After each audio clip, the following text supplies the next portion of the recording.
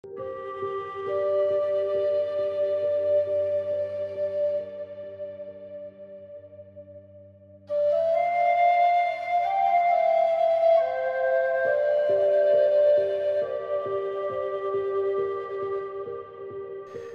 everybody, this is Boaz Fyler. I'm an evolutionary astrologer, and this is the evolutionary astrology message for the week between the 21st and the 28th of July 2018. You know, if there is a week that astrologers have been talking about during the last year, it's this one.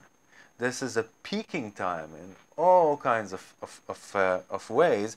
Definitely we can feel that Mars retrograde, that Mars that is a fifth of its usual distance from Earth. Astronomically, we feel it.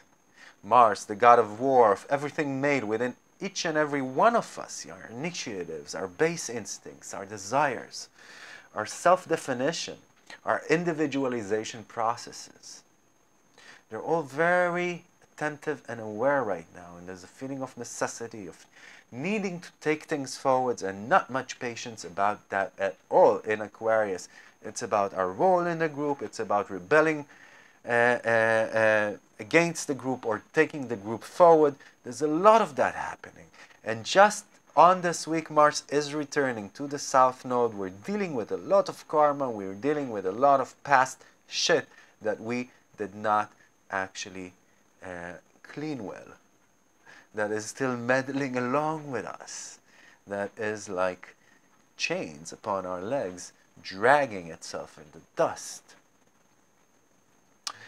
And then we have this eclipse on the 27th, which opposes that, conjunct that Mars.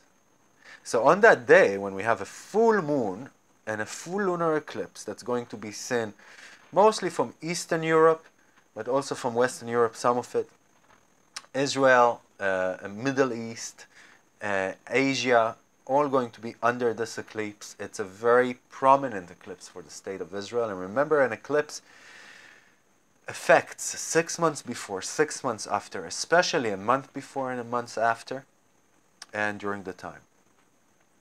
And this eclipse, exactly to the degree, opposes Israel's natal moon and for Leo. This Mars opposes during the eclipse that natal moon. And this eclipse happens in the 4th house of Israel, so we have a double lunar signature.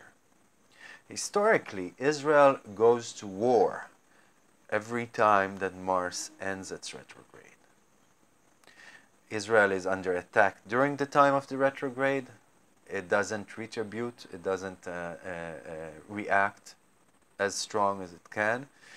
And then when the retrograde is towards the ending and ends, retribution comes out sometimes too strongly and swiftly. And again, we can see very aggressive. You know, I'm not the kind of astrologer that would like to say that a war is coming for Israel. But we can see that the borders of Israel are already heating up. There's missiles from the north, there's missiles from the south,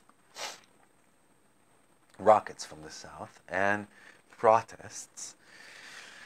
Let's see what happens. Hopefully we can avoid more bloodshed, pain, misery, hate, and all that vicious cycle.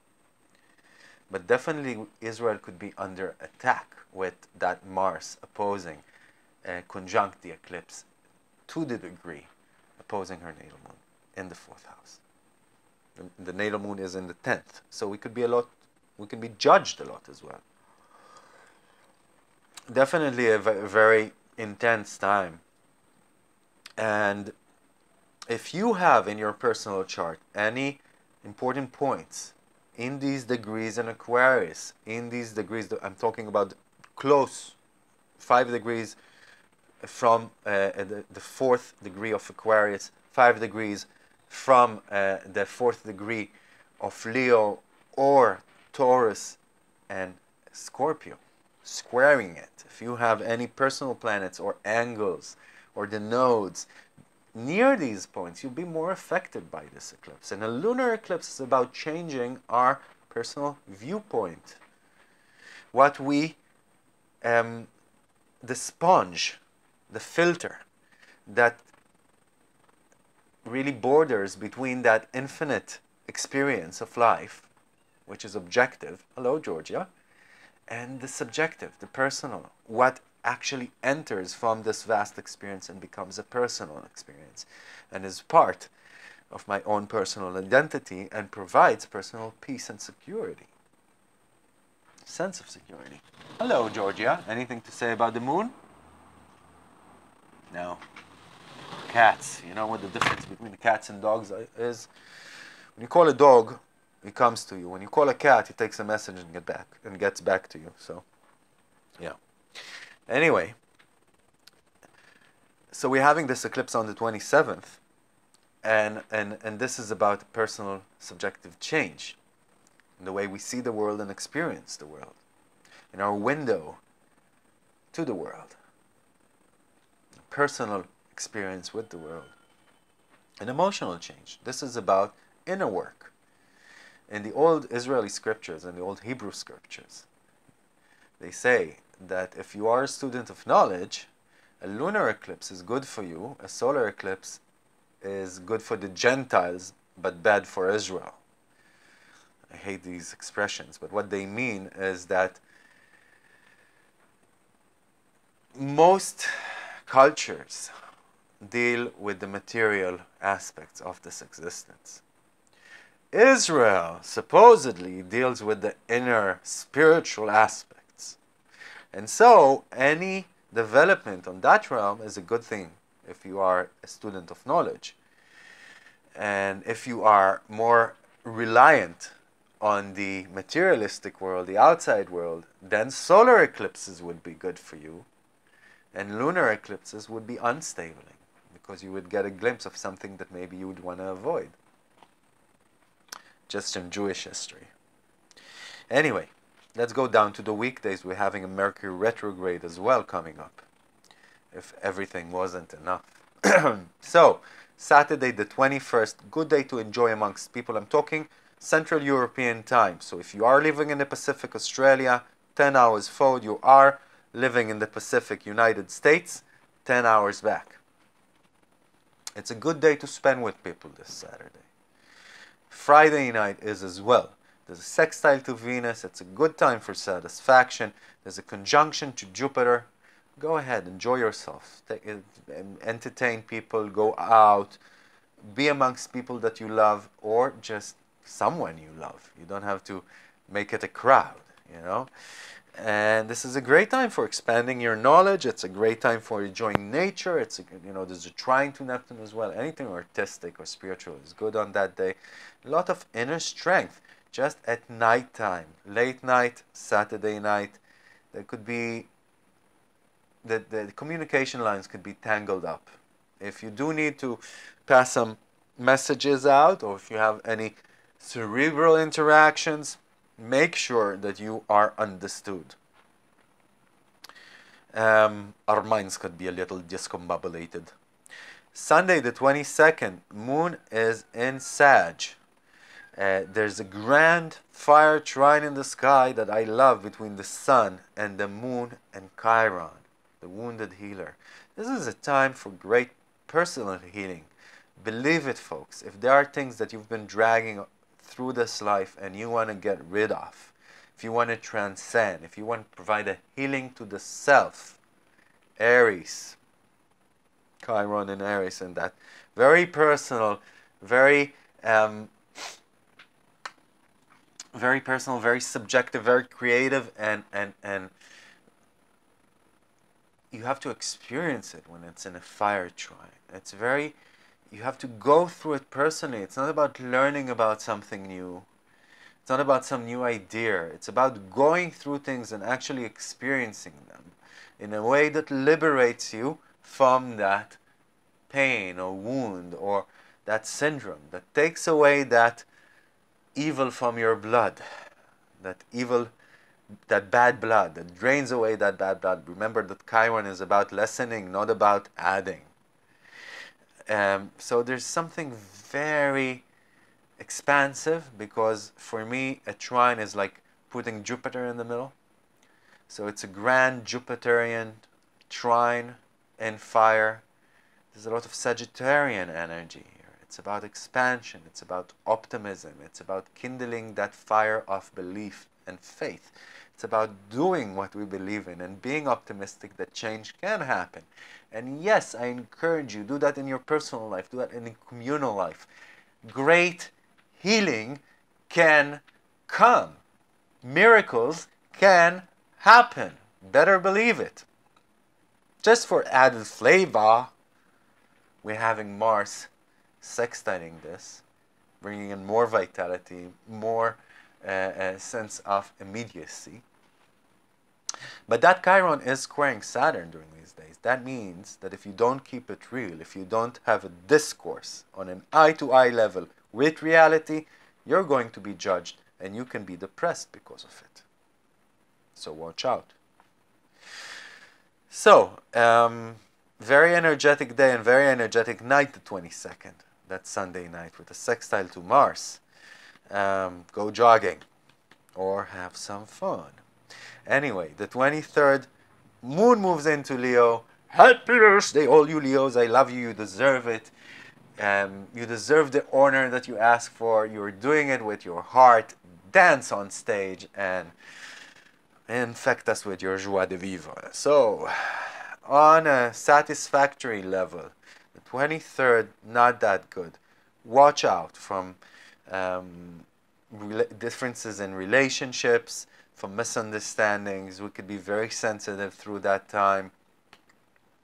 The 24th, communication is much better already, but you know, we're heading into a time in our relationships regarding our income or just our satisfaction from ourselves, our self-value, that we could be a little shaken on the one hand, but we could be much more naive, idealistic, romantic on the other. It's a time that we could very much enjoy our relationships and be much more in touch with our satisfaction, because there's a sextile between Venus, the planet of relationships and satisfaction, to Jupiter. Something is expansive going on. It's good. It's optimistic. And there's an opposition to Neptune. And that opposition to Neptune brings that romance on the one hand, but that illusion and naivety on the other. So keep it real also in your relationships, so that we don't wake up with a ringing slap to our face by lady or mistress reality. The 24th, if we're not too naive, if we are looking at the small details, is a good day. The 24th and the 25th are good days for career issues, for signing deals, for planning projects, for making agreements. There's a conjunction between Mercury and Regulus. There's a moon coming into Capricorn conjuncting Saturn. So on the 25th already, we could be much more judgmental and cold and harsh. Watch out. But on the other hand, we can take big things on our shoulders. We could look at things strategically. We could be very old and wise and reserved and professional about things. And you know, draw within the lines, so to speak. But this conjunction, moon conjunction, Capricorn moon conjunct Saturn, which is a very harsh, cold energy, is going to square Chiron. So this is also emotionally a sensitive day. Be careful not to hurt yourselves or others on that day. Not to judge too harshly too. Thursday, the 26th, Mercury is turning retrograde.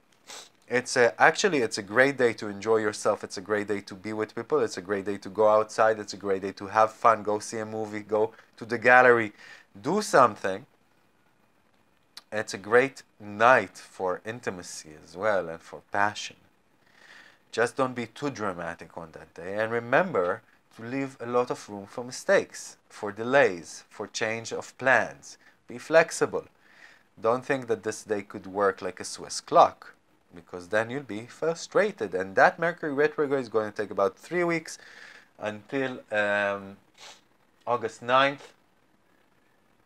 It's going to be between the 23rd degree of Leo and I think the 3rd or the 6th degree of Leo. And of course, if you have planets or points at that place or opposing it in Aquarius, squaring it in Scorpio or Taurus, then of course you'll be affected more by this retrograde. And we'll be stepping out of Mercury's shadow, I think it's September 2nd, and Mercury is going to, things are going to feel much better from September 2nd. But already on the 9th of August, we'll feel some of this different energy moving back into normal. Mercury retrograde is not a time to stop breathing or planning or making decisions. It's a time to look at things a little differently and look at all the small print and see things from a different viewpoint. But I actually signed both apartments, this one and the last one, on a Mercury retrograde, and I was very happy. Lived years in each one of them. So, leave the myth alone. Just look at things. Look at things. Allow yourself to see things from a different angle. Anyway, so Friday the 27th, hot Friday. We're having the lunar eclipse, and that means that there's a full moon, that sun is opposing Mars, that Mars is conjunct the full moon that is under eclipse. So, and everything is squaring Uranus, just for an added velocity and explosiveness. There's not a lot of patience going on, you know, or going around. There's a great need to go forward and change. And we could be too harsh, we could be too immediate, we could be too aggressive, could be too impatient. So watch yourselves. And of course, this has to do a lot with our role in the group. This has to do a lot with our leadership within the group, taking the group forward, or learning from the group to do something of value, to actually participate, to take my place on stage. This is about self-realization. This is about what I love. This is about love in general. This is about my kids. This is about my friends, my social circles. These are the subjects of this eclipse, and of course, the house that these fall in, that the Leo Aquarius axis falls in your natal chart. Saturday the 28th, good day for relationships, intimacy, good day to have fun, just don't overdo it. There's a square to Jupiter in the afternoon, but there's an exact trine between Venus and Pluto on that day. So a lot of the strength comes from inside. A lot of the intimacy can be very authentic. A lot of passion too. Enjoy. And with that optimistic note, I want to thank you for listening, liking, commenting, and spreading these videos, because, well, that's how the algorithm on Facebook shows them to more people, and that's a great way of you thanking me for this information. So I really, really appreciate it. And of course, there's another group opening in English. You could study with me from wherever you want, through the computer or your smartphone. So if you are interested in the fall group for beginners, this is the time to contact me. And of course, for private session, consultations, private lessons, any question you might have about evolutionary astrology, I'm here. This is Boaz Fyler, wishing you a very pleasant weekend and a very beautiful week ahead. Goodbye.